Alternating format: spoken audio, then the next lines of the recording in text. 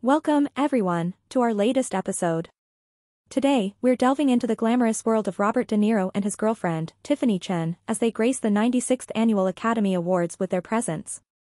The iconic actor, known for his unforgettable performances, was spotted hand in hand with Tiffany at the prestigious event.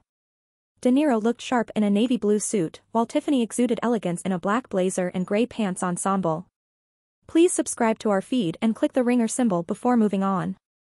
Their relationship blossomed after meeting on the set of the 2015 comedy The Intern, where Tiffany showcased her skills as a Tai Chi instructor. Since then, their bond has only grown stronger, culminating in the arrival of their daughter, Gia Virginia, last year. Despite not clinching the Best Supporting Actor award for his role in Killers of the Flower Moon, De Niro's legacy in Hollywood remains unparalleled. With 2 Academy Awards under his belt and a string of acclaimed performances, he continues to captivate audiences worldwide.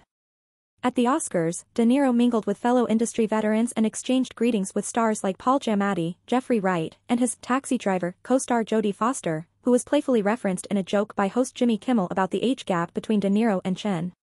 Reflecting on fatherhood, De Niro expressed his joy and admiration for his newborn daughter, emphasizing the profound impact she has had on his life.